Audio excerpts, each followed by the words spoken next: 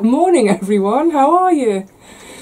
Oh my goodness, it was supposed to be cooler today. I've just arrived in the garden. I'm boiling hot already. Got the window open, trying to get a bit of a breeze through. The sun is high already and it's hot. But what's supposed to happen today is that we get a load of cloud cover and it's a bit cooler. So I planned my day for this day in the garden because there's so many little jobs that need doing. Just really struggling with this heat. Oh my goodness. Speaking of which, I need some water already. I'm sure there are loads of you who are in a very similar situation. It's beautiful. I love the blue sky, I love the brightness, I love warmth, but I'm just not built for heat, and I don't think many of us in England are, or the UK. We're used to a summer day being, 21 degrees, lovely, perfect, stick your shorts on, stick a top on, off you go and get on with your day. But this sort of 28, 29, 30, day after day after day.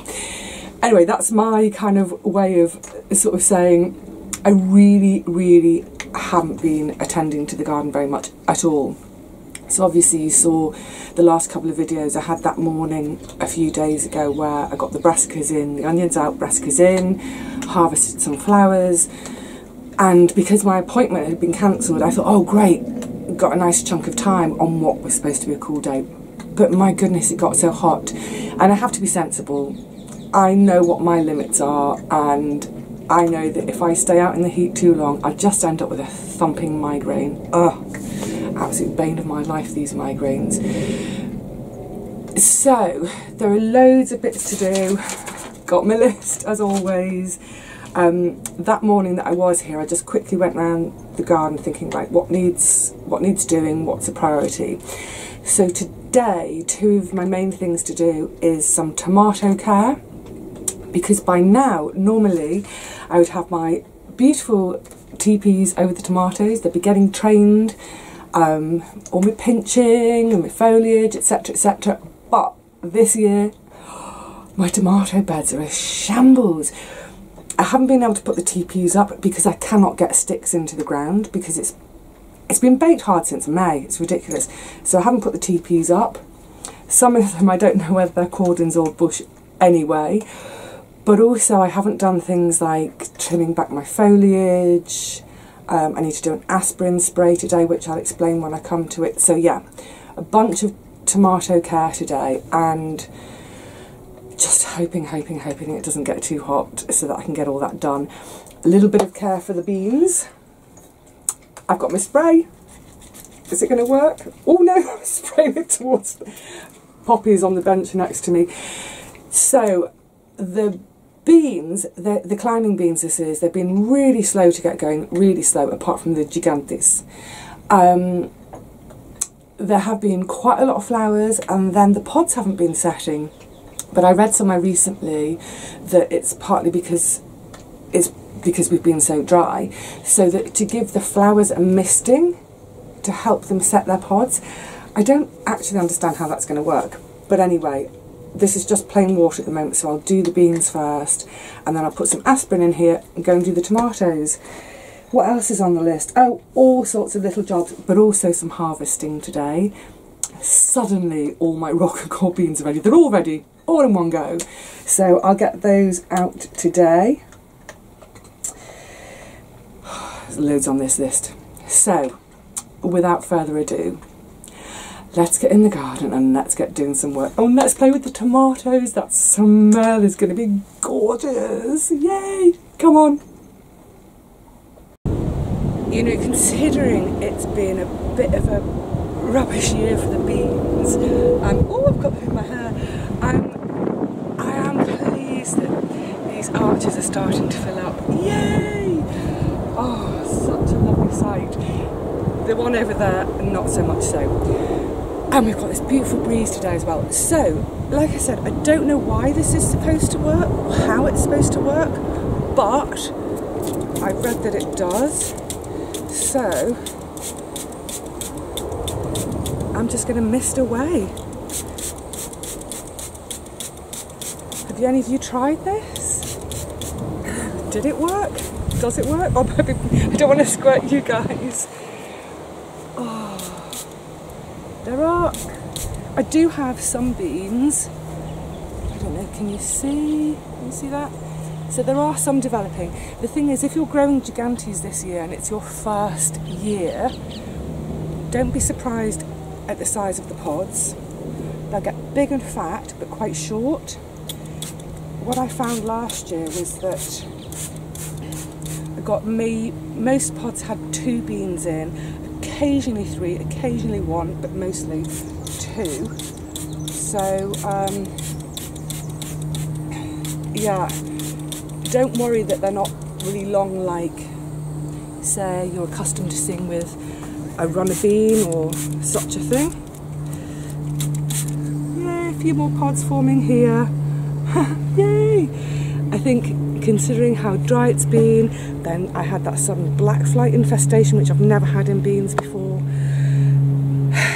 Yeah, I'm going to be pleased for every single little bean I get this year. Misty, misty, misty. Oh, lovely.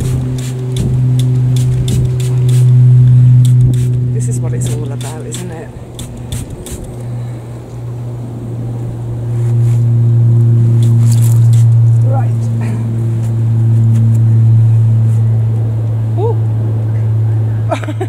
A bee nearly just landed on my hand.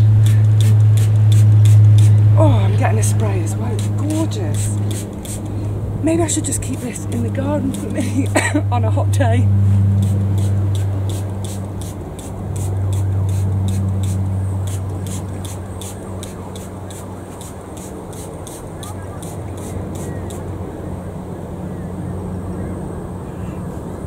I'm going to crack on with this. The other thing is, if any of you have tried it before, do you know if it's better to do it in the morning or in the evening? I'm doing it in the morning, obviously, as you can see. I don't know if it's going to make any difference, but let's face it, at the moment we'll try anything, eh?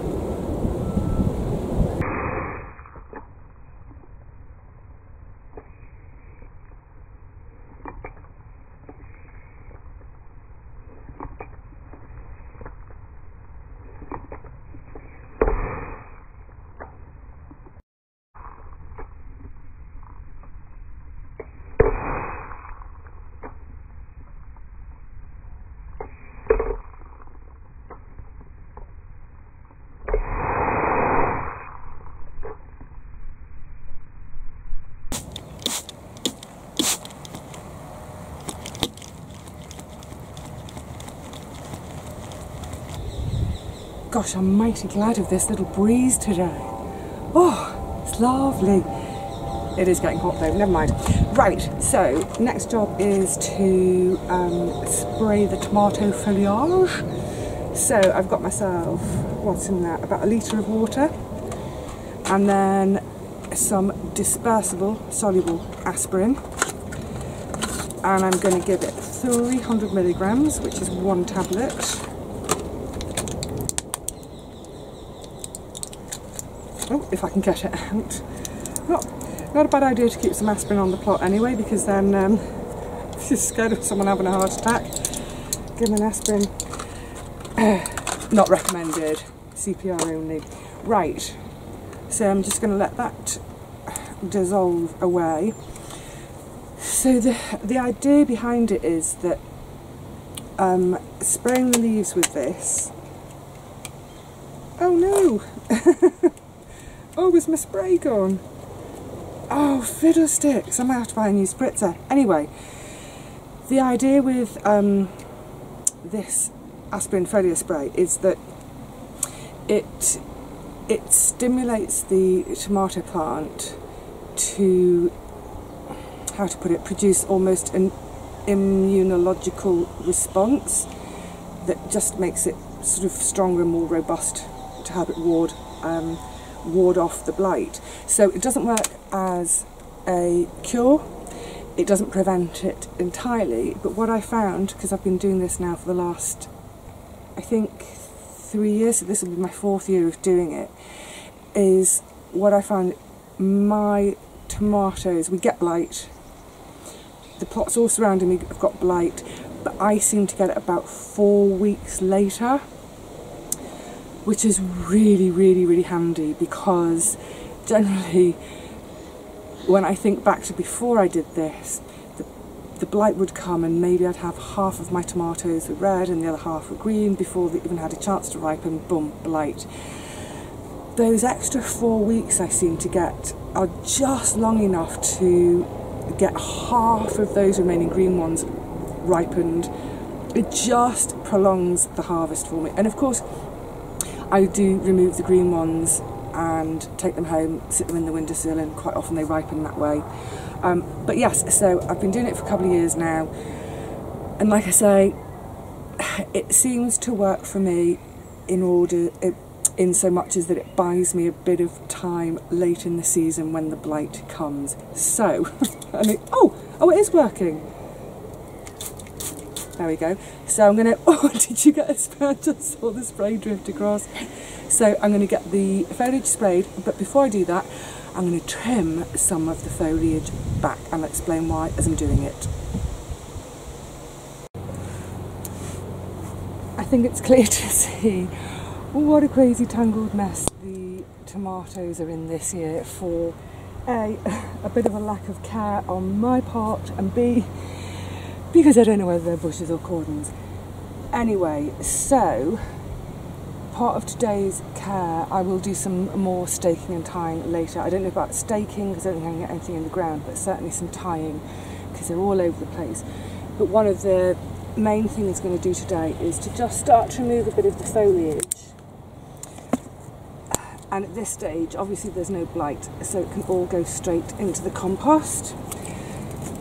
The idea with getting rid of some of the foliage is it's a lot to do with air circulation. So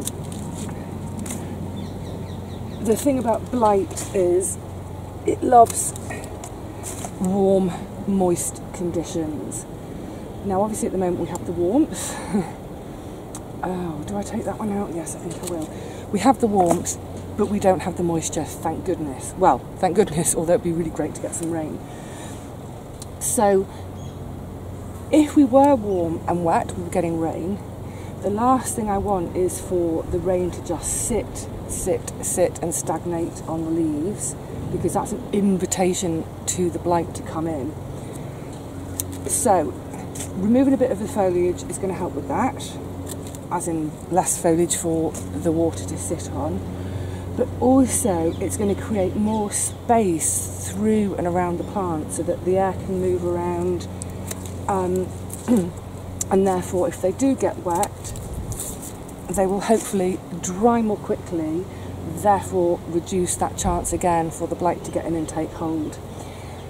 It should also, or I should also mention that when you are watering your tomatoes, don't water the foliage. Yeah, wet foliage is basically a recipe for blight.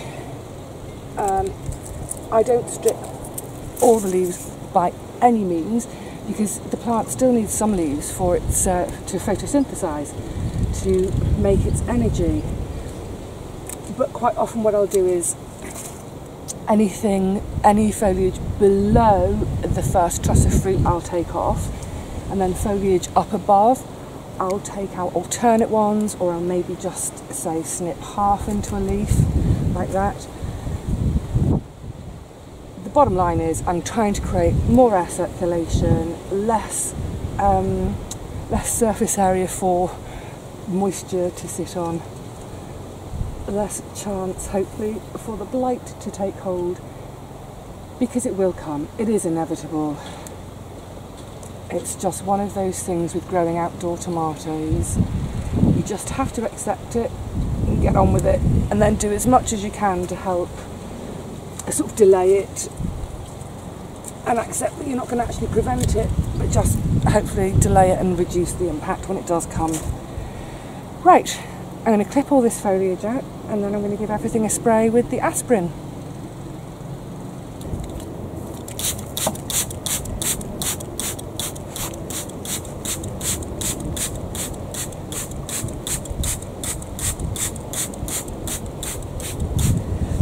Also, because there isn't blight at the moment, thank goodness, I am safe to compost all my clippings.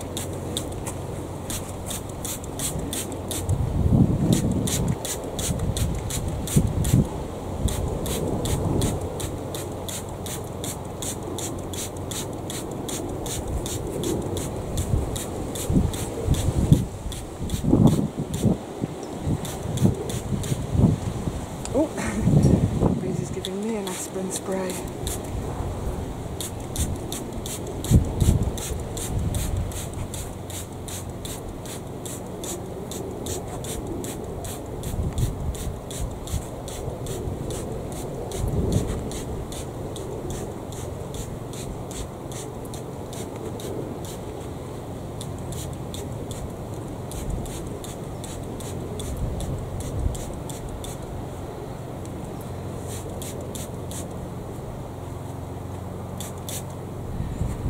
Right, I think it might be time to go and have a nice glass of water in the shade of the shed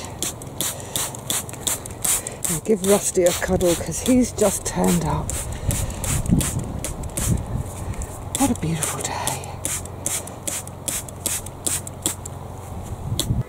Where the beans seem to be struggling in this weather, their squash seem to be loving it. They've gone absolutely rampant, so it's time to get a few more ties on, but I'm running out of string. Oh, it's slightly annoying, and also string for tying up tomatoes. But look at this, I mean it's, oh, we're nearly at the top of the teepee. Woo! Oh, it's been great. Stop there a second. I think I will do things slightly differently next year. I'll get the underplantings going sooner because the squash have taken over. Actually, underneath this lot, the spinach have all pretty much gone over by now. They've gone to seed, so I'll have them out. They'll be pretty big, tough leaves, which I won't like for having raw in salad, but they'll be great for cooking with in the winter for soups. So I'll have them out, harvest the leaves, and then re-sow, if I can find some space under there. Yeah. I'm definitely going to have a vegetable cathedral next year again. With maybe a few tweaks.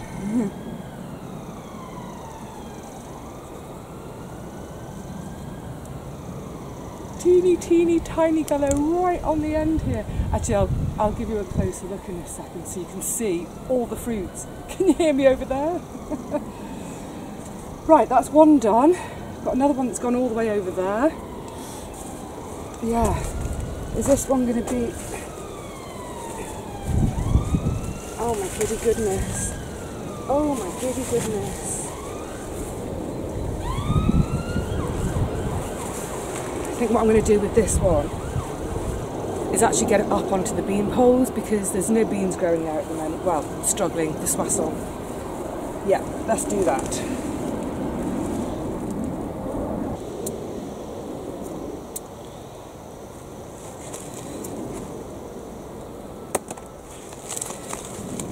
You can really tell actually by how out of control all these bits are that just how little actual gardening I've been doing.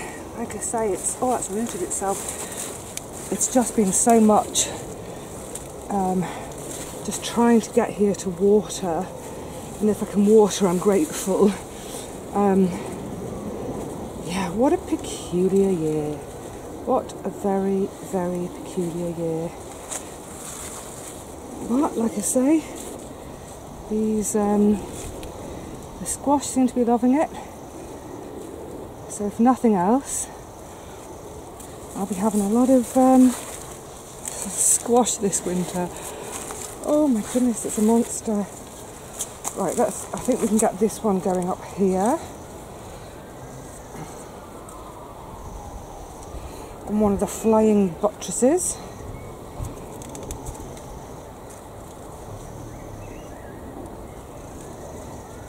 It's just sod's law, isn't it, that I'm running out of string today. Never mind. It's a good excuse to come back to the garden in a couple of days and do a bit more. Right. You climb up there, my beauty. I don't know how much of this you can make out because it's just a mass of foliage, isn't it? Oh, that one right in the middle. Oh my giddy goodness. They really have made a jungle.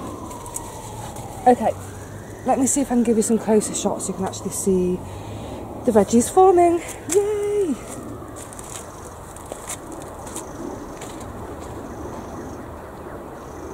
So this one is the galette d'Essie, and wow, it really has turned into a monster. But in here, there's one forming. Looks perfectly healthy. Happy with that. And then up we go. Another one forming there. And I did see a couple around this side the other day. Where have they gone? I think one of the things I love about squash is so often the harvest is a surprise because everything's been, they've all been covered in foliage for so long. Half the time you don't know that they're there. I can't find it. There was definitely another big Bertha around this side. No, can't see it. Loads of flowers coming. They look like they're all male flowers there at the moment. But this, you see underneath the spinach, it's properly gone to seed. But like I said, every bit of leaf that I can have off there, I will. And I'll use it for soups in the winter, as opposed to having it raw in my smoothies. Yeah, waste not, want not. Any more in there? Oh, I can see a teeny, tiny. Look, there's another one forming. Hurrah! And then, just swinging you round, these are the, what have I got here? Violina. I need to get these tied up as well because it looks like they stop there. They don't. They're all flopped over and tangled up inside. But here's a beautiful little one forming. Oh, there's another one. Can I show it to you? There we go. Oh, you can get off. Don't know what you are. Like I say, half the time I don't know what's there. And then every now and again, say when I'm watering, oh, just spotted one. I'll see another one. There we go. Oh, no, there's quite a whopper in the middle there. Let me show you the whopper. Hello, whopper. You're going to be in my tummy by Christmas. Oh, and another. Actually, this one's doing pretty well, isn't it? It's trying though. Look, it's trying to escape. It's making a run for it across the path. And another one just here. Yes, I've got a lot of tying in and tying up to do. So that's the Violina. And across on this one, this is the Sucrine. Big one there forming. I haven't had a proper look in it. Ah, yes. There's another little bitty baby. And such beautiful, aren't they just beautiful plants? The leaves, the foliage, the fruits as they're forming. Why wouldn't you want to grow masses and masses of squash in your garden?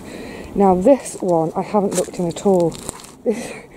This is the Carnival mound. Look, I've got no path.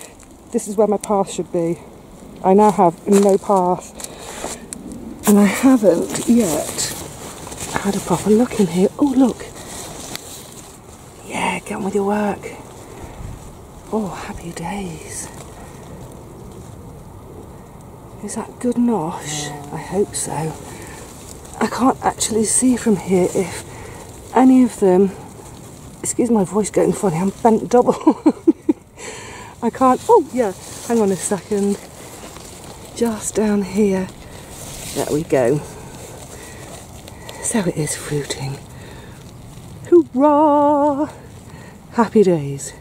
Right, I need to get on with doing a bit more tying up, don't I, and leave this beauty to go about her work. Oh, she's off. She's gone to a different bed. Excellent. Any over there? Ah, I'm going to go on a little hunt later on.